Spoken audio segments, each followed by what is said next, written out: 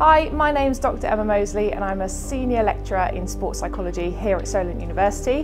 My top tip for your marathon preparation is thinking about how you can slow your breathing down to actually influence your pre-race nerves and potentially get a better night's sleep before your race performance.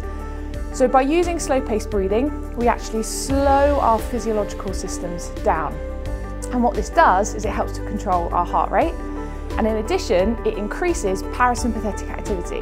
Now, parasympathetic activity is what is associated with rest and recovery, and also it's associated with emotion regulation. It's also associated with good self-regulation. What that means is by slowing your breathing down, you're hopefully going to feel better prior to your performance. It might help to ease those pre-performance nerves.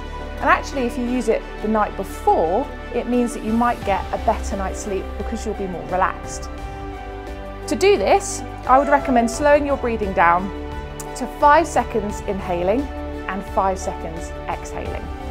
This means that we can actually really slow our breathing down, and it triggers something called the resonant frequency. Basically, this means that it couples your heart rate and respiration, meaning that we get really good psychophysiological reactions as a result of this.